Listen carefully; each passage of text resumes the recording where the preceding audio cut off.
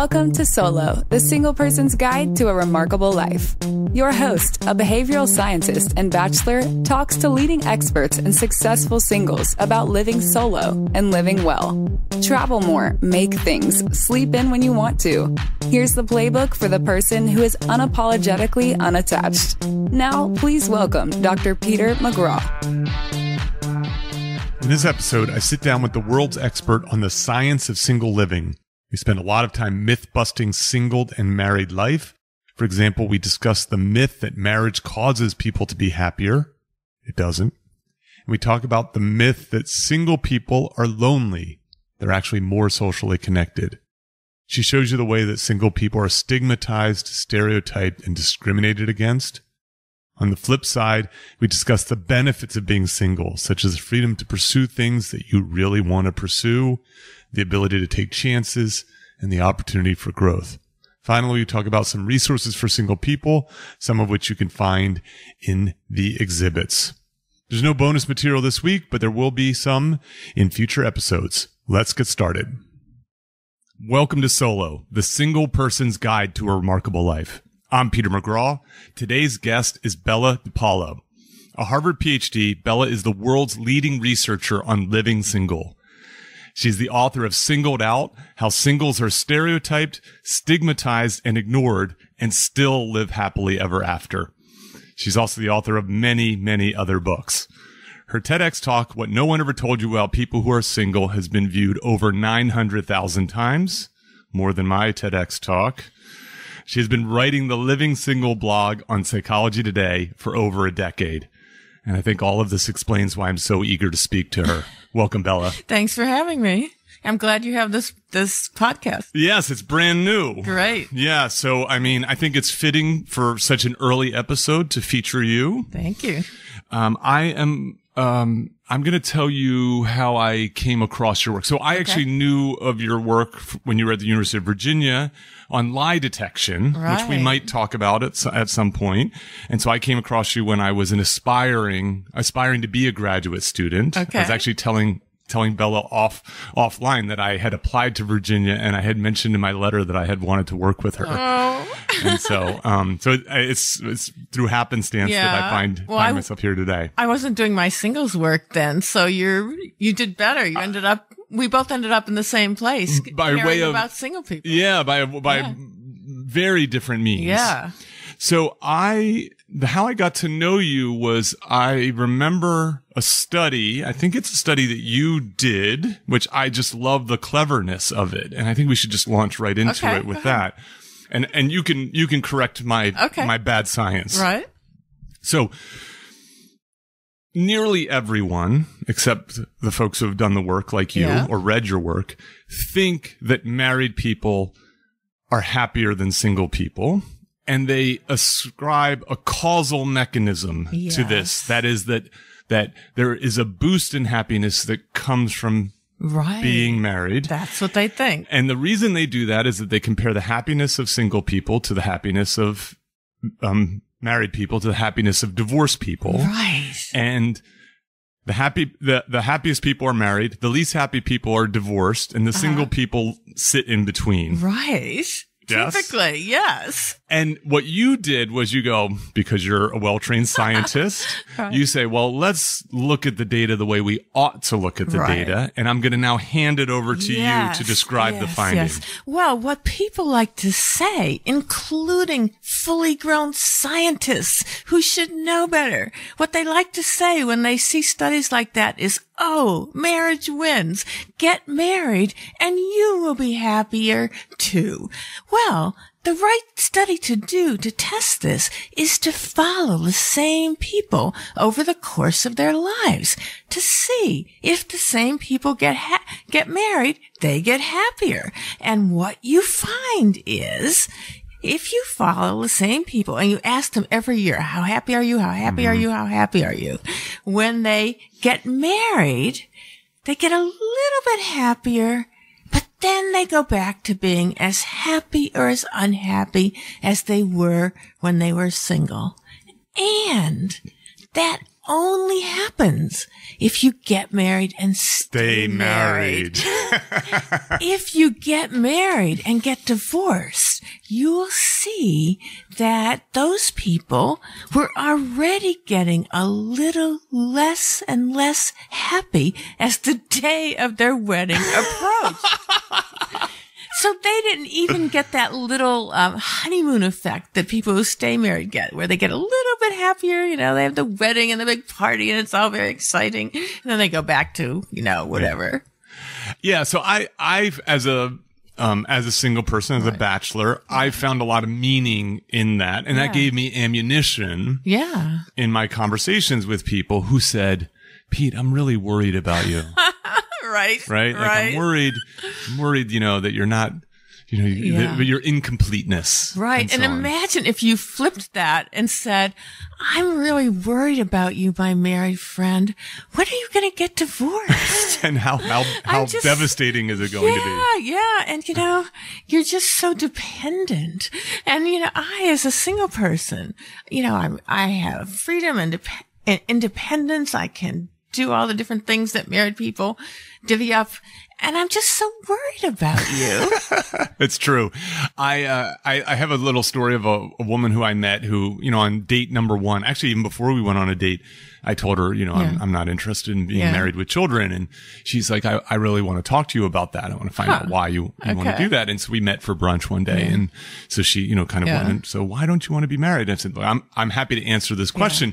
I just want to point out, imagine if I sat down to you and I said, I just want to understand why you want to be married. Yes, exactly. Will you convince me why you're making this correct choice? Yes. And that is one of the most important things that I have to suggest to single people who feel put upon or made defensive in all these different ways. Flip the script, just like you did. Okay, you want to understand why I'm not married and I don't want to have kids? Well, I want to understand why you do. Yes. And I think it's a very powerful thing. In fact, when I wrote Singled Out, the book that you mentioned. So she's slipping through it at the moment. Right.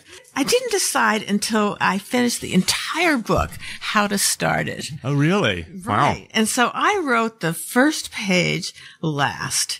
And I said that I could imagine a world in which married people were not treated appropriately. And if that world ever materialized, I would protest. Here are a few examples of what I find offensive.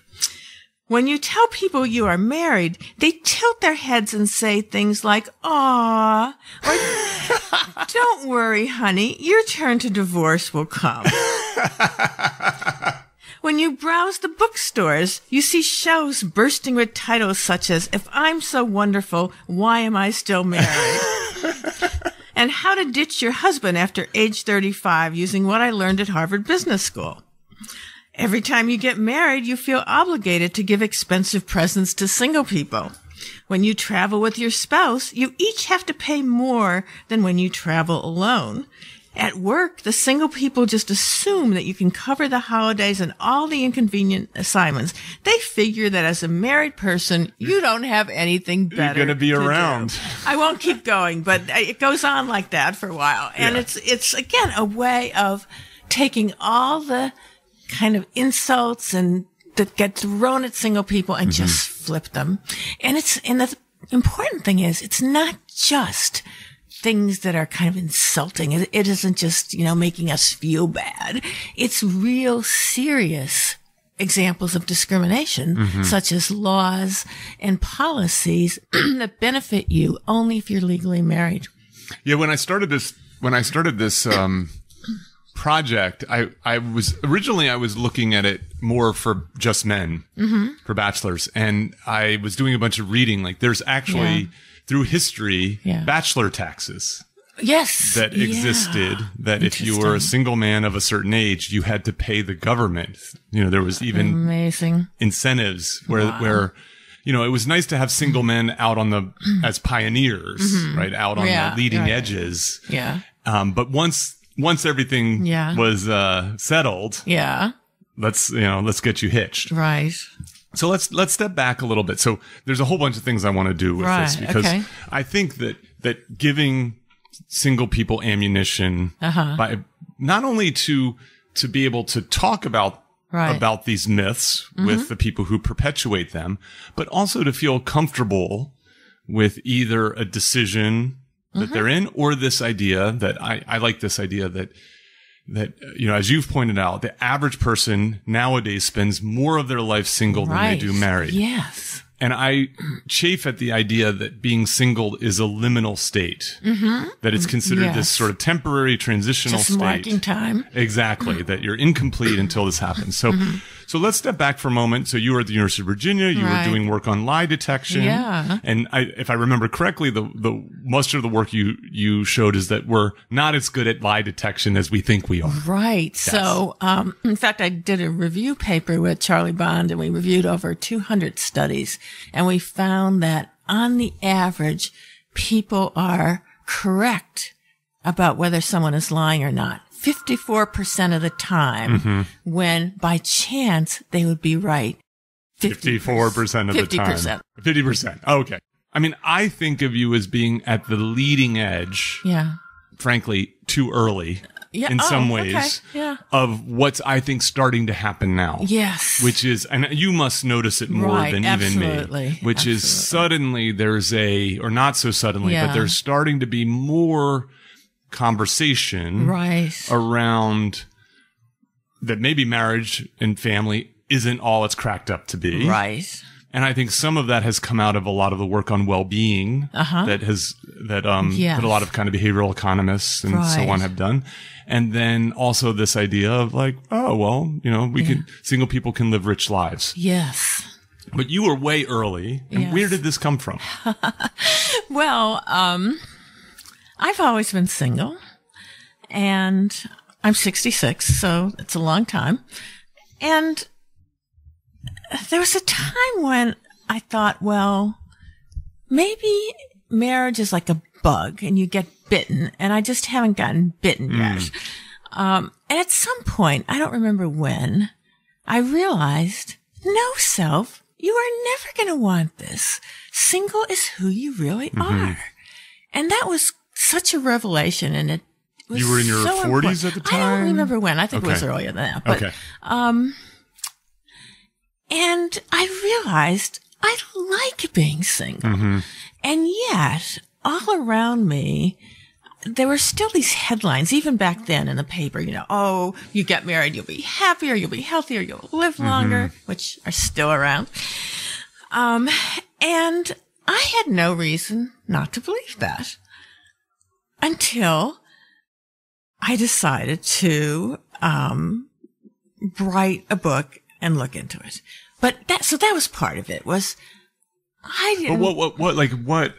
There seemed like, where's that idea of like, I'm going to write a book about this. I'm going to investigate. Yeah, there's another part of that. Okay.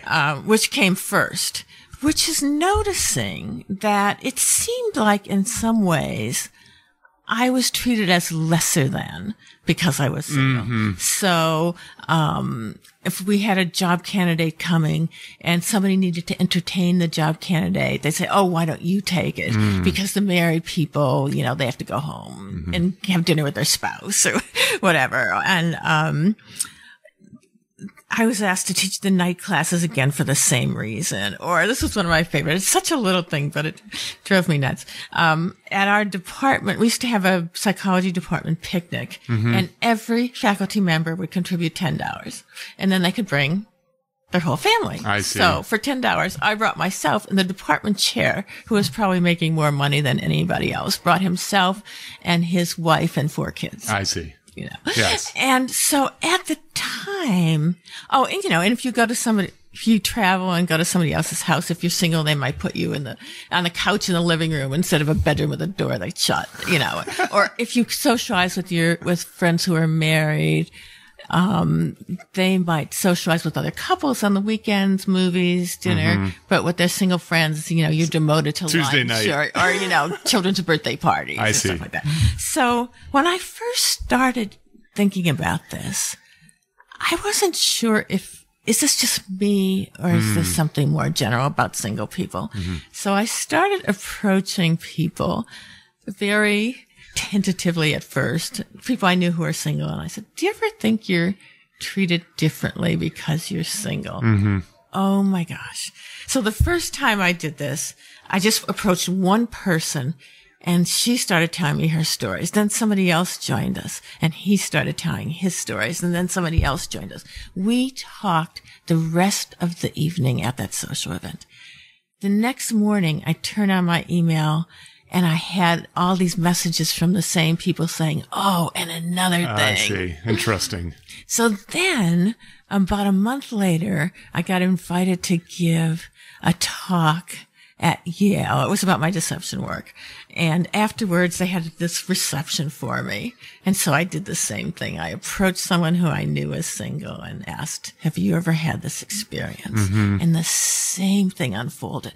One person after another wanted to tell me about the ways they thought they were being treated as, not fully adult or not fully first-rate citizens because they were single. So that's when I realized this is hitting a nerve. This needs to go beyond academe. And that's when I wanted to write my book, and I wrote Single Out. See. But once I decided to write a book, and I was an academic, so then I had to take on, well, what about all these studies that supposedly say that if you get married, you'll be happier and healthier? And I had no reason not to believe them. I was a single person. It's a compelling narrative. Yeah. Yes. And I just figured I've read Jane Austen. Yeah. So I just figured, I decided as a social scientist trained in research, I used to teach graduate courses in research methodology. So I know about how to do research and how to interpret it. So I was hoping to find some little exception. Yeah, modern. So in our world, so forgive us for a moment. We're looking for what we call moderator. Yes, a sort of an exception. Right. When this condition is present, the effect is the reverse. Yeah. So maybe for rich women, they do better or something. Yeah. And that's when I looked at the research and was so stunned to find that these studies could never support this conclusion that, first of all, like you said, they separate the people who are currently married and they say, oh, the currently married people do better than the other people, so you should get married. But what they're doing is taking out of the married group the nearly 50%, it's about 43%, who get divorced. Yes. And then they're less happy, they're less healthy. And it's like they want to take that and set it aside and say that doesn't count. Yeah, which is something that scientists do because they want to publish papers that say what they want them to say, rather than what the data often say. And that is called cheating. It is indeed. So let's. Okay. Now, how was this change in focus met professionally? Because by the way, I had the same thing when I stumbled on the question of what makes things funny. Right. And I had come to it with 10 years of experience studying emotions, and I had a fresh perspective, and I was able to look at years of data and thousands of years of theorizing, see the problems. And I had one advantage, which is I could run these experiments. Yes. And I was able to create some new insights. But, I would say that topic was met at best with some skepticism as a choice by colleagues. Yes. I had a student who also wanted to pursue that, and he ran into the same thing. It was hard for people to take it seriously. Because it's not a serious topic. It's not, yet it's very important. So when you made this pivot, what happened? I basically had to go off on my own. So I came out to Santa Barbara in the year 2000 for what I thought was going to be a 1-year sabbatical. And I never went back. And there are a lot of reasons for that, including how incredibly spectacularly beautiful it is out here. We're sitting in your living room in Summerlin. Yes. And it's an idyllic, beautiful. Peak of the ocean. It's just so amazing. I've been here 19 years now, and every single day I wake up and I can't believe how lucky I am to be here. So you left academia. Well, I didn't think I was going to, but I was just on a 1-year sabbatical. But during that 1 year, the year 2000, that's when I started rethinking everything. So I had this very established area of expertise in the psychology of deception, lying and detecting lies. But my heart was in this work on singles. And I started it. Actually, I started this secret file,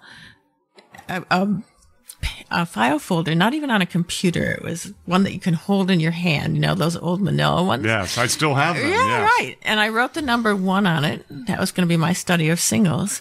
And I think the first thing I slipped into that file was from the year 1992. And it was a column, an advice column, where the advice person included the quote, "1 is a whole number." And so that was my first entry into my then secret study of single life. It's so interesting you say this. So this podcast, this project, so obviously the podcast is only part of what's going to be a bigger project. Details to come. Yay. I have been calling my secret project. Oh, that's great. I've been having so much fun telling people that I'm working on this secret project. Yes. And I've only let either people who I'm very close with know, or people who this idea has come up with. Right. And so at some point this will have come out. Right. I've launched the secret project. I think that's funny that you were treating it in the same way. Yeah. So when I was on sabbatical, that's when I decided, this is what I really care about. This is what I want to do. And so at the same time, I decided I never wanted to leave the West Coast because it was so beautiful out here. But to apply for jobs in academia as someone whose main area of interest was now single life, having no credentials. I hadn't published a study yet. I had started doing my own research and writing, but nothing was out there yet. Except for things in non-academic places.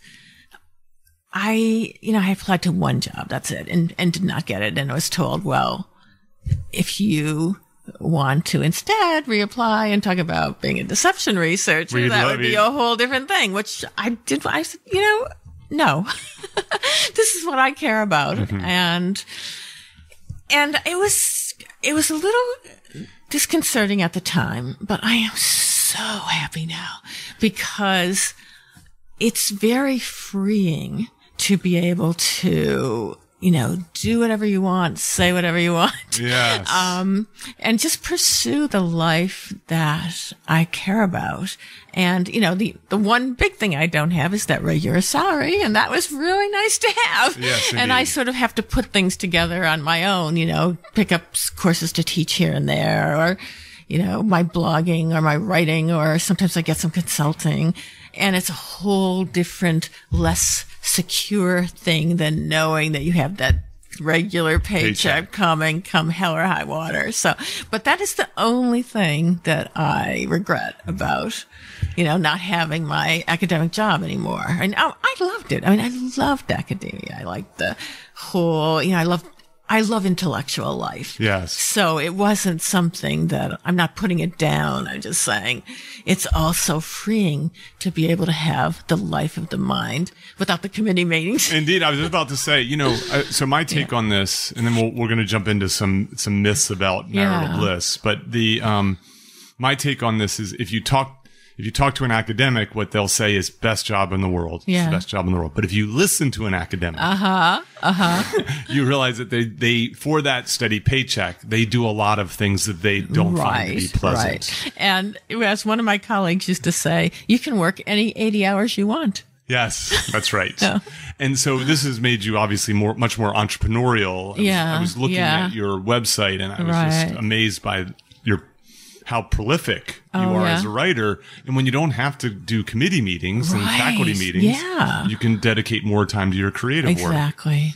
So I have to point this out. It's probably obvious to the listener and to you, but you being single allowed you to make this choice. Absolutely. You know, when you see in the popular press, when you see articles about living alone or being single, they'll say the 10 best things, and they'll say things like, well, you can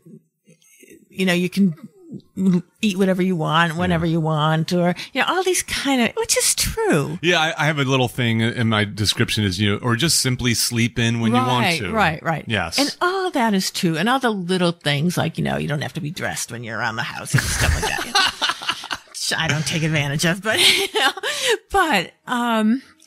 to me, it's the big things. So if I were married when I took this sabbatical, even to someone who was the most accommodating, gracious, etc. spouse in the world, I don't think I would have asked that person to do what I was totally willing to do by myself, which take a big chance. Yes. Mm-hmm. I mean, I gave up a job with tenure, a great job with tenure, to have nothing. Yeah. So this, I mean, I have to emphasize that. Yeah. It's such a rarity for someone to resign a tenured job at an elite university. Right. The two ways that it tends to happen is there's some scandal. Yeah. Right. And it has to be a pretty big one. Right. Or you've found some way to make oodles of money. Right. Like you were a Wharton Business School professor and you start to invest in businesses and one of them pops and you make $50 million. Right. And, and then you're I don't want to deal with the faculty meeting. So what you did is, I mean, but of course, like I think the thing is, what most of us really, really want is to live the life that we want to live. Absolutely. Yes. My critique of marriage has always been, I'm not anti-marriage. I am anti-choice.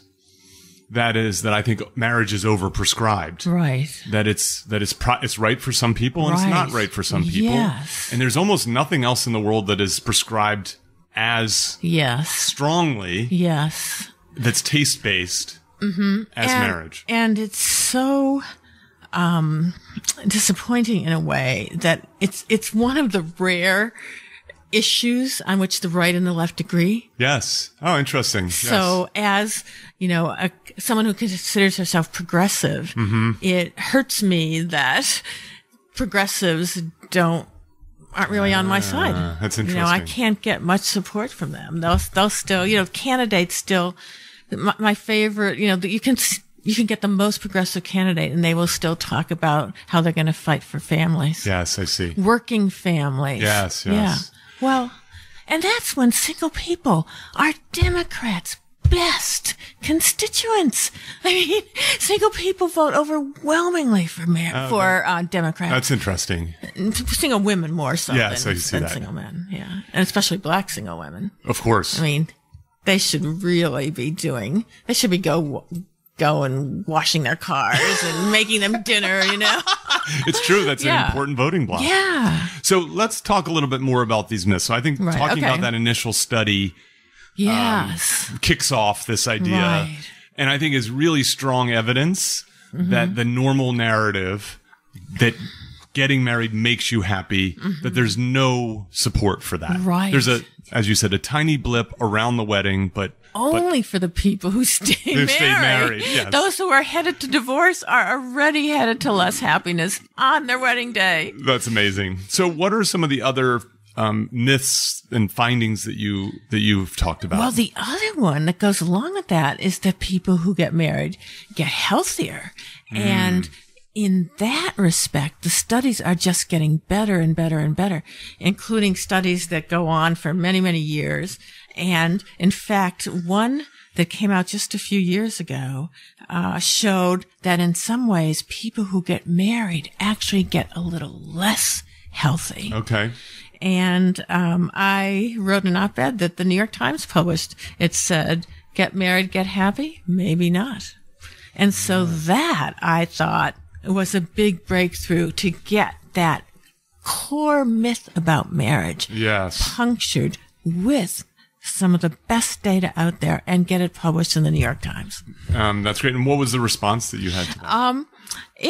It was very popular. It made the most popular list for a long time. And of course, the right wing just freaked out and wrote critiques that appeared in right wing publications, which were very interesting because, of course, they do this right-wing thing of, the evil New York Times, and, they must not fact-check.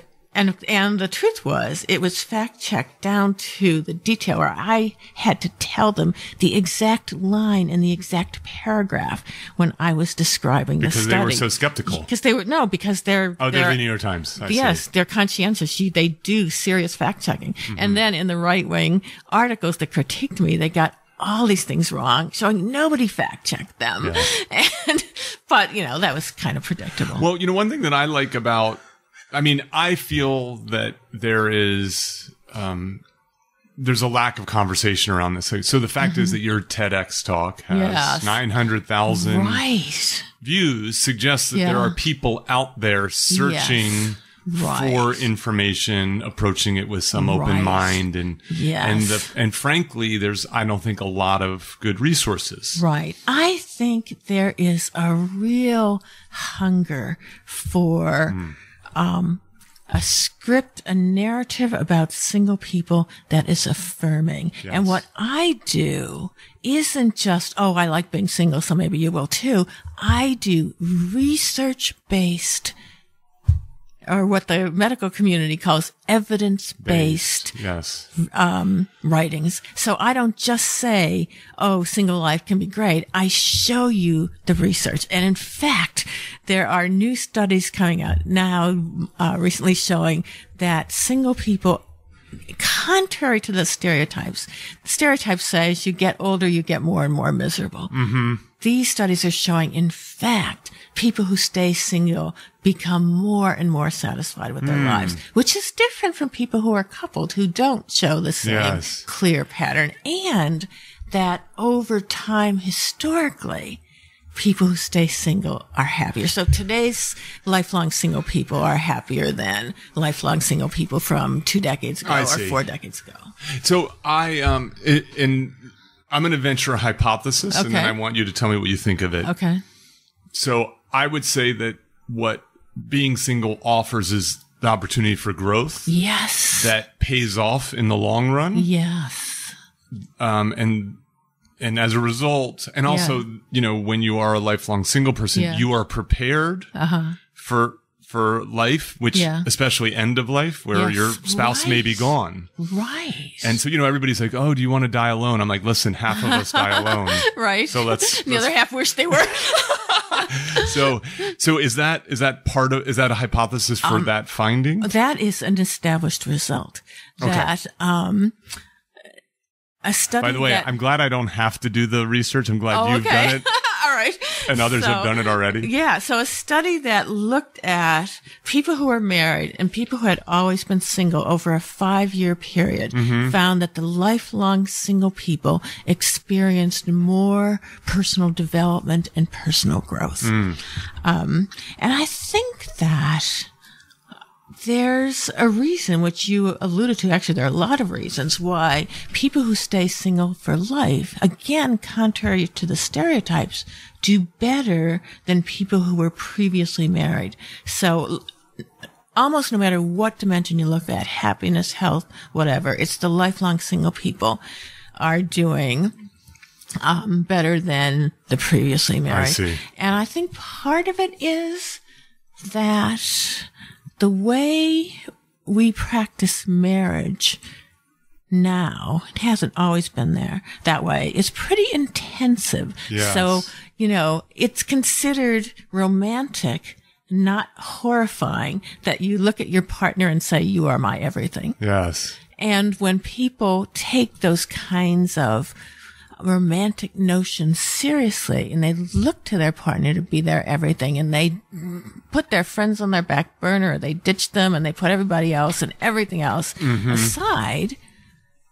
If the marriage is going well, that's fine. It might be great. It might be fine, yes. Right. But you are putting yourself at great risk, because once you get divorced or even just you hit rocky spots, right? Which is like I think even the steadiest of marriages have moments that are, illness, unemployment, children, conflict, that cause or just challenges. Disagreements, growing apart, or what are you going to do when you've already, ditched all your friends because they are, you had your everything in your spouse. And in fact, there's research on that too, showing that, so these studies ask people, who do you go to when you are happy and you want somebody to be happy with you, when you're angry, when you're sad, when you're anxious. And they found that people who specialize, who go to different people for different things, are actually more satisfied with their lives. I'm that person. Yeah. I've got a person for everyone, everything, every situation. Yeah. But it's exactly the opposite of the romantic narrative we've been sold, that the epitome, the height of bliss, of true fulfillment is to have one person who is your everything. You complete me. And that is supposed to be romantic, and that is scary. And I think, so that, to me, that's one of the myths that I'd like to attack, which is this idea that single people are sort of lonely and isolated. Oh, right. And actually, so you were talking about this affirming view of single life. To me, this podcast is designed for that, right? It is as positive a view. Yes. It's not just that single life is okay. It's that single life is great. Yes. That it allows you to do remarkable things. Right. And I think that idea that single people, at least the ones who are doing it well, have rich social connections. Exactly. They have a broader social network. Right. And that can help with growth, and it also, let's be honest, it's a hedge in a world where things don't always go well. Yes. Single or married people have the one. Single people have the ones. And that makes all the difference. In fact, of all the different lines of research about single people, and scholarship is overwhelmingly about married people. So, tens of thousands of studies of married people. And single people are only there for comparison to make married people look good. But they're the control group. Yeah, exactly. Right. In this slowly emerging science of single people, one of the best established findings is that single people are better connected. They have more friends than married people are. They stay more connected to people. They're more likely to stay in touch with them, to help them, to exchange help, to be there for them, to be confidants. And this is true of their siblings, their parents, their neighbors, their colleagues, their friends. And so in lots of ways, single people are not only not isolated, but they are on the average better connected. Now, I think that there is a lesson in that, which is, and I kind of figured this out like on my own as a young man, because I had some family difficulties. Okay. And so normally as a young person, also I'm a Gen Xer, so family was, parents were adversaries, unlike nowadays where parents really are it's really different. Are like very affiliative. They're your partners. But so I found that when I was very young, I relied really heavily on my friends for advice, for knowledge, for guidance, and so on. And of course, what happens is you find that's really rewarding. Yes. And it's really useful. And so that has always been part of my repertoire as a single person, because, I moved to a new place. I'm not moving there with someone where you automatically have a partner. That it pushed me to kind of spread out and seek out those people who are going to be not just people that I might want to date, but people that I just want to be to be my friends. Right. It's there. Okay, so So these are big myths. Right. The data are very clear. Is there any other big myths that come to mind before we move on? Yes, that single people are selfish. Thank you. Thank you for bringing that up. Right. Yes. And in fact, in everyday life, in the little exchanges of small things, single people do more of that than married people do. Informal volunteering, single people do more of every kind of except religious stuff. Okay. And the difference between single and married people in volunteering and doing work in religious organizations or churches is very big. And so when people say, "Oh, married people volunteer more," they're right in that one religious domain. Organizations. Okay. And big things like being there for other people who need help on a long-term basis.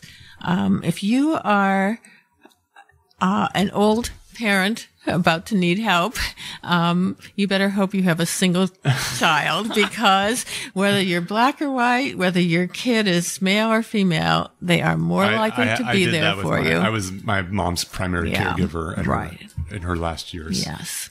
And I had because one is I had the flexibility. There were other familial reasons, which I won't go into, but part of the reason I felt such a strong pull to do it was I had the resources, and I had the flexibility, as a bachelor, and there are good and bad things about that. The good thing is some single people really like doing it, and they're so grateful that they can do it, and they care about their parents and want to be there for them. But the bad part is when people think, "Oh, you're single, you don't have a life." Yes. And what that misses is that when single people take time off from work to be there to help somebody else, they don't have a backup income. So it's much more financially precarious for single people to do this, and yet they are the ones who do it. It's interesting that you bring this up, because I was just thinking about this, that I, in hindsight, regret not taking a family leave of absence. That I continued to do my work and to try to do it at a high level. Yeah. And the amount of discomfort that caused me. Yeah. And that I just didn't even, but if I had a child, I would have taken family leave. Yeah, sure. And, I'm not suggesting that my caregiving was equal to that, but it was, it was a heavy lift. It is. And it's psychologically. It was very difficult. Yeah. And I think that's a difference between a child too. Child, can be a lot of time work, but sometimes they're adorable. Which, when you're taking care of a dying parent. Yeah, it's not so much. Yeah. So, I will tell you my thing, and this is related to the selfishness thing, is it doesn't help that my name's Peter, but when, being referred to as a Peter Pan, right? So the idea of like the man who will never grow up. Right. So first of all, I just say, hold on. Yeah. We can't make marriage the standard of being a grown up, because I know a lot of immature people who are married. And the other one is point to anything else in my life that suggests that I'm not a grown up. Right.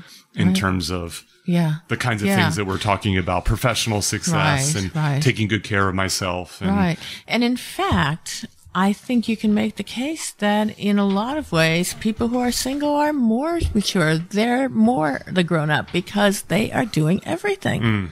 They're not depending on somebody else to do half the work. It's like, I think in Singled Out, I used to quip that married people are the ones on training wheels. That's funny. Yeah, I'm, again, I think, for me, I think the issue is there are just different paths to walk. Yeah. But I do think, I just say, well, if you want to say I'm Pete, you're a Peter Pan because you're enjoying your life. I'm just like, well, Yeah. When do we ever give married people demerits for enjoying their life? Yeah, that's right. And so the other one is that I think that, whether you're married or single, you're likely have some level of selfishness, which is, if you ask people, why'd you get married? They say, well, because this person makes me happy. Yeah. And no one ever goes, that's really selfish of you. To drag this person along because they make you happy. Yeah. So let's talk about a few other things. Okay. So one of the things that I've been reading about is the demographic shifts in huge. single living. So Huge.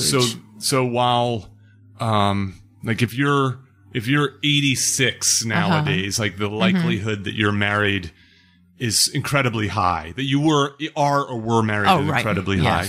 But if you're 26, the probability that you're married or for some or all of your life is not as high. In fact, there was a Pew Research report that came out a few years ago this too, that showed that predicted that when today's young adults get to the age of 50, 1 out of 4 of them will have been single their entire life. I mean, imagine that. A cohort of 50-year-olds in which 25% have never been married. Yeah, that's fascinating. It's astonishing. Yeah, so those shifts, I think, suggest, as I was saying, you being on the leading edge of this, that what we're going to see as a result of that, when 1 in 4, and by the way, when people are 50, that's when they have power. Yes. Right. They have buying power. Right. They have political power. Yes. Right. They are someone to be paid attention to by governments and corporations and so on. We should start to see some. I hope so. At least, at the very least, I think we're going to see it on the consumer side of things. Right. Where the offerings in the world. Right. Will be looking to, I mean. Yeah, and you're already starting to see it, like in the travel industry. You'll find. Solo trips. Right. That do not charge the single supplement. I see. That's the key thing, that single people can and the single supplement is I get a hotel room, it costs me $200 a night. Right. My friends who are married get a hotel room, it costs $200 a night. Right, which in some ways is understandable because it's the room, but some cruises and other travel packages charge you more than double. And that's where you really have to start saying, seriously? Now you use this term singleism. Right. Did you invent that term? Yes, I did. I did. And it's comparable to racism, sexism, yes, that's right. So to me, so let's talk a little bit. So are there any other demographic changes that stand out to you? Well, more people staying single for more years of their lives, even if they do get married. And that's delaying marriage. That's because they're delaying marriage. And at the other end, people who get divorced or widowed remarry at lower rates than they used to. More people living alone, because most single people actually don't live alone, but the proportion living alone has been growing for decades. Yes, that's right. I think especially among women. Well, certainly at later life, it's more. Certainly later life, just because there's more women. But I think even young women, there's like more guys like in their parents' basement than men. I know that. Is that not true? I should know this, but I'd have to check. Okay. So let's talk a little bit about these sort of opportunities, right? So, I mean, we can agree that there are lots of stereotypes. Yeah. There's obviously people who are stigmatized. And then, I mean, in terms of the isms, the discrimination's mild. Yeah. No. You don't think so? No. Oh my gosh. No, there are more than 1,000 laws that benefit or protect you only if you are legally married. Oh, interesting. And that was among the many motivations for the people who work so hard to get same-sex marriage legalized. Oh, I see. Was all of this whole panoply of benefits to being married. Yes. In fact, the Edie Windsor case was about that she didn't have access to the same benefits that she would have if she were legally married in the United States. And they include things like Social Security. I can work side by side with a married colleague, same number of years, same productivity, greater productivity. And at the end, when my married colleague dies, their benefits go to their spouse, but you can't mine go into the system. And no one could give their benefits to me. I see. Or take something like Family and Medical Leave Act. Anyone, married or single, can take leave to care for a parent or a child or themselves. But a married person can also take leave to care for their spouse. So what you're arguing, I see what you're saying. So the cost of being single, it's interesting. The cost of being single is a missed benefit. Right. Rather than a penalty per se. Oh, well, there are penalties too. I mean, take, for example, Joan Delphtor had an article just published in the New England Journal of Medicine showing that oncologists undertreat people who are single because they think they don't have the social support. That's amazing. And she got into this by her own personal experience of having cancer, a very deadly form of cancer.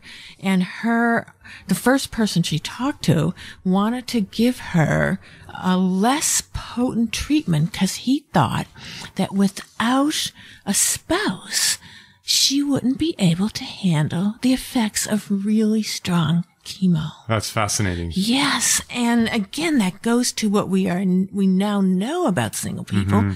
And she was a great example of that. She had great, she had cousins who cared about her, a great network of friends.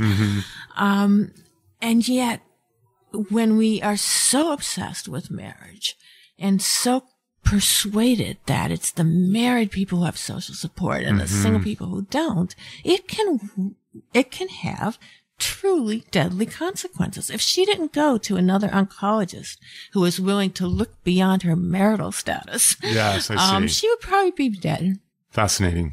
Okay. I was wrong. Okay. No, but it's good. This stuff's good. I mean, obviously, much of my understanding about the work around this has been reading your work. Okay. Because, for a good reason. Okay. But let's turn our attention to a little bit to, not the threats, but the opportunities. Yes. Because right now the case that we're making is, there's these benefits to being married, but let's talk about some of the benefits to being single. So we've already alluded to one, which is the freedom, the freedom of choice. And the freedom to pursue the big things in your life that matter to you. I talked about my example. Right. Yes. Or eating pizza for breakfast. It's, it's the big things. And I actually, did for the Washington Post, I wrote an article in which I interviewed single people and said, what did you get to do with your life that you would not have been able to do or probably wouldn't have done if you were married? And they were big things like, starting their own business or literally traveling the world or changing careers. Or one person said, because I wasn't married, I was able to be there for my father in the waning years of his life. And that was such a great gift to me that I was able to be there. Again, when I was sort of focused on the sort of male side of this a lot, there's a lot of talk about the patriarchy and about the systems that are, that end up basically being oppressive to women. And the argument I make is that they're also oppressive to men. Yes, of course. And so, the cost to men of marriage is an interesting one. That there's, a subset of men who work themselves to death as the breadwinner. They go off into the military and they become police officers and they, you know what I mean? Yeah, and it's interesting. And so one of the things that, being single, to use kind of finance terms, is you can lower your burn rate. Yeah. You can lower your expenses. And when you lower your expenses, then suddenly you can make decisions that aren't always financially based. Right. So not being the caregiver to a primary caregiver to a family. Or in the case of, obviously with women who tend to be the person raising kids more often than men, what you have to set aside to do that. And I think that single people are good at creative work and scholarly, thoughtful work. There was an op-ed published somewhere, I forget where, by a philosopher who was making the case that many of the great philosophers were single all their life. And I don't know how that holds up if you did it systematically. But I do think, there is research on that single people value meaningful work more than married people do. And it wasn't just comparing single and married people when they were fully grown adults, but this study started when they were in high school. Interesting. And when they were in high school and no one was married yet, the people who would go on to stay single were already saying that they wanted work that was meaningful. Yes. And the people who were the students, high school students who would go on to be married were already saying, I want to be paid a lot of money. Oh, interesting. Yeah. Yeah. They, so is there a sense of what leads someone to live a single life?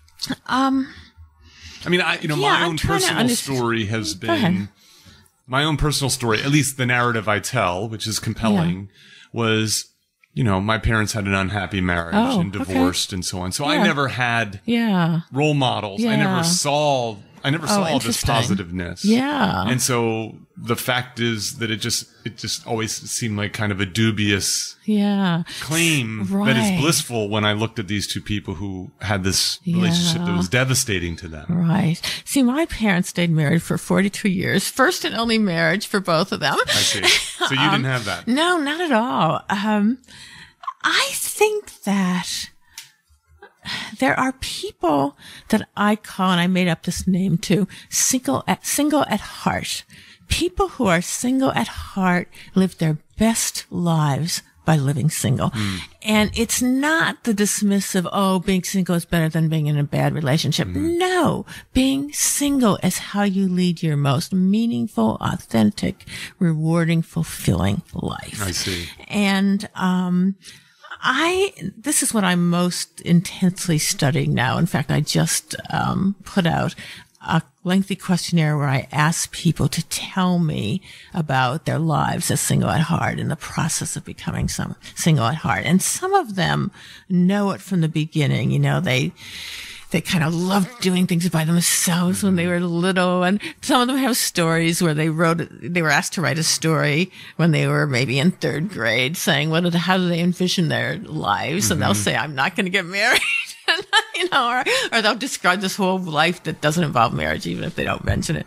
But then other people, it's very hard not to get taken by the marriage narrative. It's so compelling. It's everywhere. It's right. everywhere. And it starts very young. Yeah. Yes. Right. With fairy Disney tales. And Oh yeah. And right. And the things even being ring bearers and weddings. Right. It's relentless. Yes. And so it's hard to escape. So some people realize it when they get into a committed relationship or they get married and it ends. And instead of feeling devastated, they feel relieved. Yes, I see that.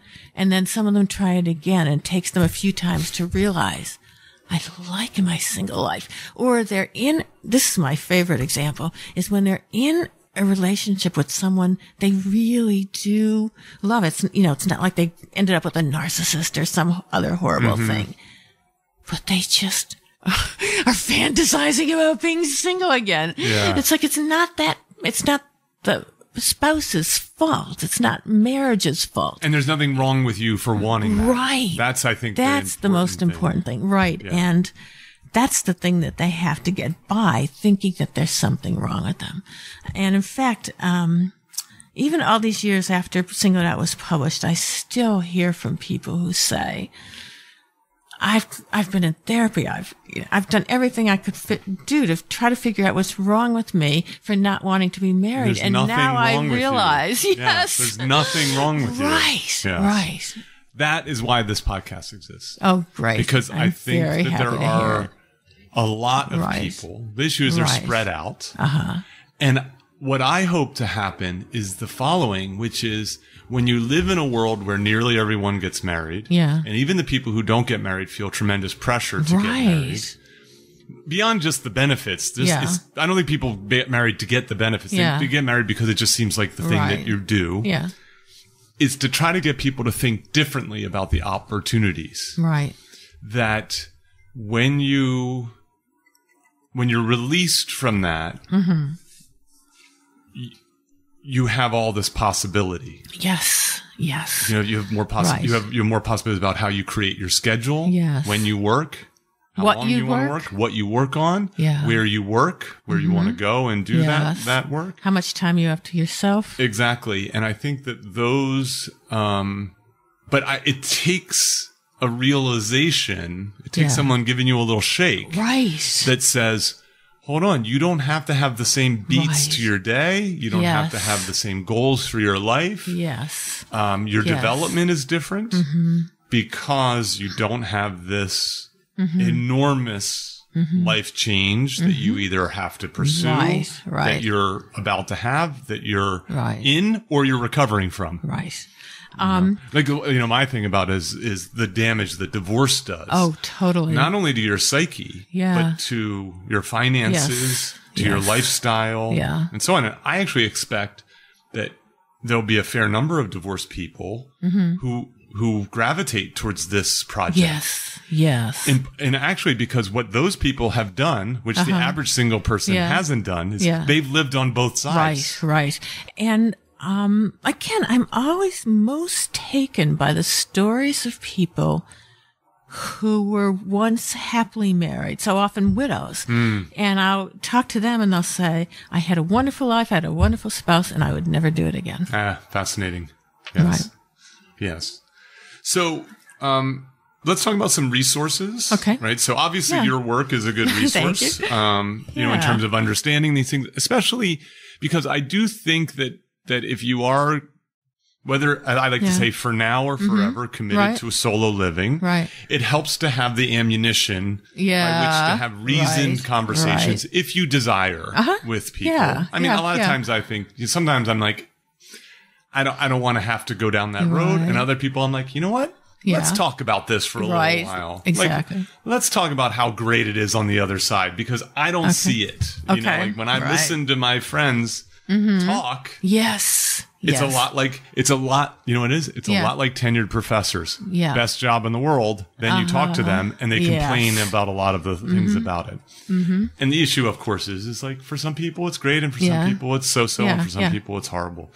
But if you want to lean into those conversations, and then also if you just want to be inspired, Okay. Where do people look? Where should people look? Okay, so I have a list of books for the unapologetically single, and that's at Medium.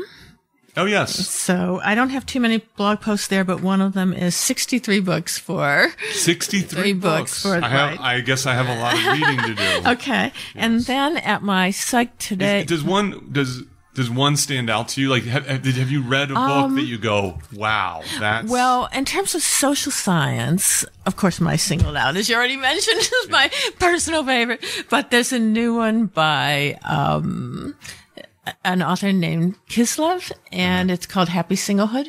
Okay. And it's again, the sort of thing I like in that it's based on tons of data. He does analyses of over 300,000 people from 30 European nations and shows all these ways in which single people are doing really well. Oh, that's great. So that's one. And then there's a more memoir cultural critique called No Thanks, Single Black.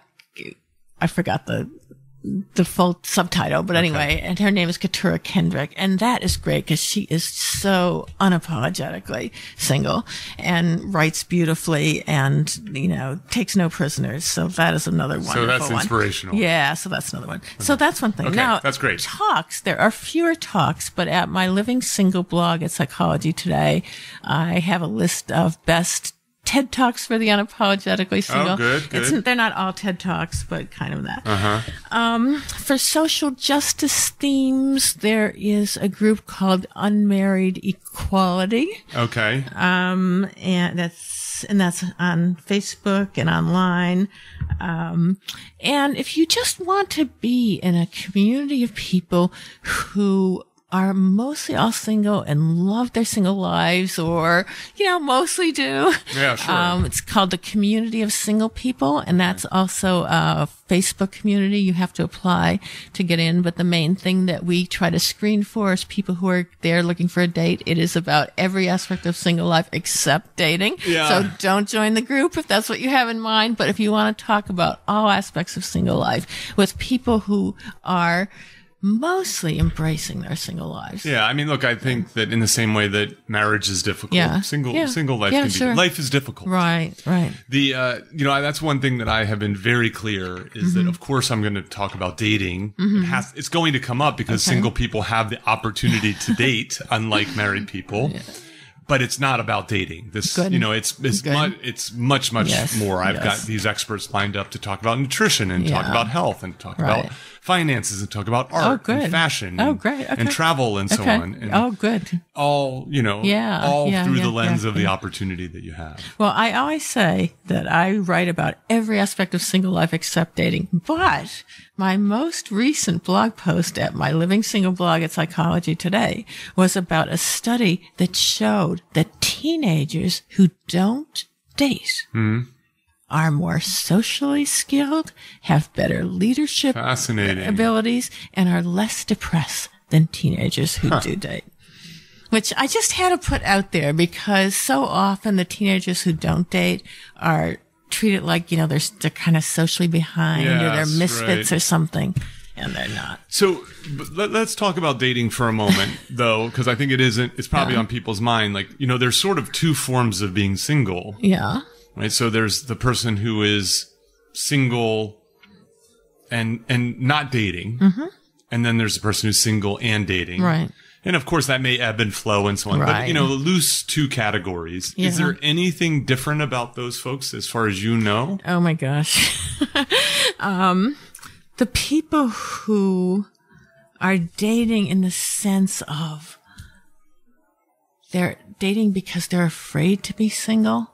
They are worse off in so many ways. They will settle more for somebody who's not worth it. They'll, they're just doing less well in a whole slew of ways. So being unafraid to be single is better than puts you in a grace.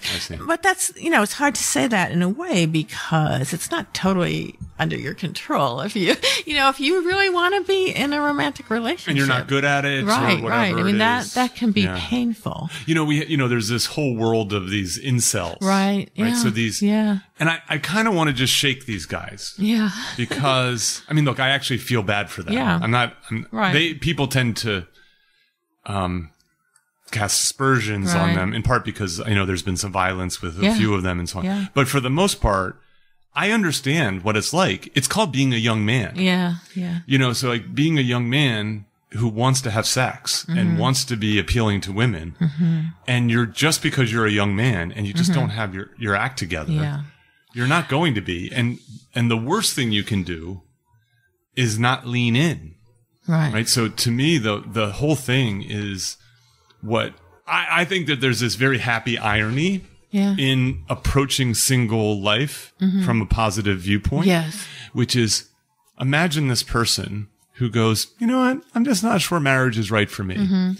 And yes, they date, but they lean into their career and they travel and they go to museums and they pick up the guitar and they do, you know what I mean? And they have a rich social network and so on. Guess what happens? Yeah. That person becomes an appealing partner. Yeah. And so the person who's struggling with being single and retreats into video games and pornography and, these kinds of things is doubly painful. Right. Because it's obviously not a rich life. And then the other one is that if they do actually want to be appealing. Yeah. That's not the way to be appealing. Right. There's and not the kind if of you wanted a partner and you did what you said, which is, lean into all the things that interest you about life, what you care about, even if you don't end up a partner, you still have a rich life. You have a rich life, right? You win in either case. And I think the incel issue is in part, obviously not completely, in part it's a product of how we overly value marriage and romantic relationships. It's like we put this on a pedestal above all else. I call it matrimania. Right. The over-the-top valuing and celebrating of people who are married or weddings or couples. And it's not just the married people, but it's the over-the-top weddings, and now it's coming down to the proposals even for prom that are out of control. And it just sends the message that the most important thing in your life, what makes you valuable, what makes you meaningful, what makes you worth celebrating, is having a romantic partner. Yeah, I think that's like super fascinating. You know, as I kind of think about this, so my own personal experiences have, I've always worked to be well-rounded, even when I was a graduate student. Yeah, which is hard to do because graduate school is so limiting. I mean, it's very focused. It is. But I worked hard at doing that, having a physical side to my life. I played lacrosse and at a fairly high level. It helped that I was sort of good at graduate school. I was happy to work long hours otherwise. But I have had this experience in life where I meet someone and we're sort of coupling up in some way. And I know part of the reason we're coupling up is because I'm interesting, to this person because of the breadth of things that I do. Yeah. And then at some point, there starts to be some complaints. Which is, you work a lot. Yeah. You're like, oh, you're traveling again? Yeah. Like, oh, you're going to go do that thing again. I'm like, yes, I'm going to do. These are the things That's who I am. That I do. Yeah. I can't start shedding them. To shed them to spend more time with you. It doesn't always feel right. And so, that's sort of the seed of this idea of the opportunities that you have. Right. So, I think that you're living a remarkable life. Thank you. Not only are you an expert, but when I'm pleased by the risk that you took 19 years ago. I can appreciate it more than most anyone. And your productivity, your creative productivity it's extraordinary. Thanks. I'm really, I'm envious of it. I know I don't have your writing chops. I also have to sit in a lot more faculty meetings. So I'm doubly cursed. But you get to pursue interesting things. Obviously single life is interesting, but then you've edited a book on Dexter. Oh, yes. For example. Right? Oh my gosh. Yes, I love that show. Oh my gosh. I have to admit that wasn't my idea. Somebody from the publishing house approached me and said, will you do this? So I did. But you did do it. You can do it and you could do it and you did do it. Yeah. And so these are a series of essays about. Yes, mostly by people trained in psychology, usually academic psychology, but some clinical psychologists, and interpreted various issues around the show. It was just fascinating. I just love that show. Yeah. So that, to me, that's like a nice example of, and I'm sure the phone calls you get and the opportunities you get in life it creates for a sort of rich, intellectual, creative life. Yes. And I think a lot of what I do goes against the conventional wisdom. And that's hard in a way, but it's also really fulfilling when I can do it in a way that draws from research and draws from my training as a methodologist. So I can say, okay, I know what you think that study showed, but let me tell you why it doesn't mean what the press releases and the headlines and the media are telling you that it says. And that's very fulfilling because what I discovered from all these years of not just doing academic research and scholarly writing, but more writing for broader audiences and just talking to so many single people is that these headlines based on research that to scholars are just another line on their vita. Oh, married people live longer, whatever their claim is. They are hurtful to real single people. And it's not just so I'll say it. You won't say go ahead. It. It's not just bad science. It's harmful science. Exactly. Yes. Exactly. Yeah, that's interesting. And I have found that over and over again. So it is fulfilling to get to push back on the harmful bad science with better science. Yeah, that's great. Yeah. You fight data with data. Right.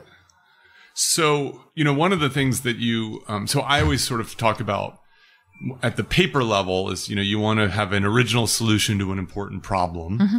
And then I think with a research program, what you want is an original take on an important problem. Right. Right. So, yeah. So you clearly have that. Yeah. And then obviously this is as a result of not being on a college campus anymore. And then also given the nature of the work, it sort of has pushed you into the, kind of into the real world, into conversations with real people and with journalists and so on. Which has been really wonderful. And your reach is much broader than just publishing in these journals. Yes. And then I understand what it is that people are thinking about in their everyday lives, and it may not be something that the scholars are focused on. Indeed. Yes. So, this is just getting started. Right. Right. So this is going to be, this might be the first official, that I podcast episode that I tape and do.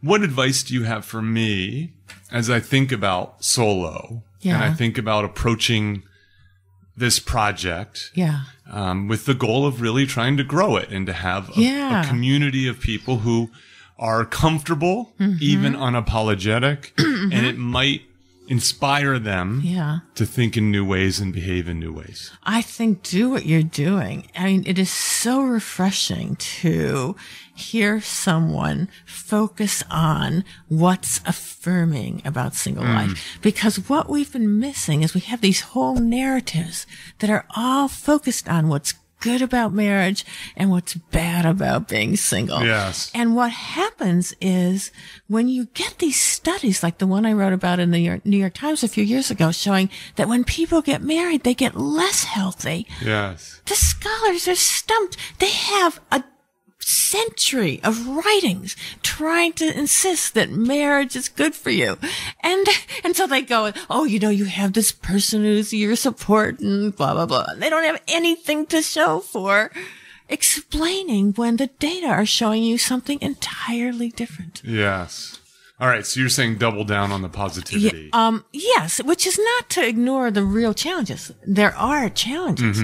I feel like the challenges are getting addressed. Right. Except for the ones based on laws. Yes, that's true. And the singleism that's institutional, that needs to be addressed because in a way, something, really remarkable about the studies of happiness and health that show that when people get married, they don't become lastingly happier and they become a little less healthy. How is that even possible when they are advantaged in so many ways? They're respected and celebrated, all the matrimony. They get all the laws that benefit and protect them. And they can't translate that into better health and happiness. What's wrong with them? So, I think it is really important to start asking about what it is that makes single life so fulfilling. Yes, indeed. Which is what you're doing, but it is shockingly rare for people to do that. Yeah, I'm going to give you my pet theory about it. And this is, admittedly, I haven't done enough reading. Right. And I certainly haven't done any of the research on this. Yeah. Is that in some ways single living is connected much more closely to our hunter-gatherer roots. Huh. Interesting. Than marriages. Yeah. Never thought about that. So, if you think about it, right, that the rise of agriculture has leads to this sort of nuclear family. And the idea of being in this hunter-gatherer, this sort of group of people. We'll see. That's to be tackled at a later date. Yeah. We're just about out of time here. Right. Bella, this has been a long time coming. I've been emailing you for a long time about coming up the coast to interview you. It's been exactly what I would hope that it would be for. For the listener, I'm going to have all the exhibits and a bunch of the resources that we've talked about. Okay. And what would be fun is at some much later date to revisit some of the stuff and to talk about some of the themes that have come up on this podcast. Good. I'm always happy to come up to this part of the world. Okay, well, thank you. I appreciate it. Cheers. Thank you for listening to Solo, the single person's guide to a remarkable life. For more about our guests and show notes, go to petermcgraw.org. Please subscribe and share with your single friends.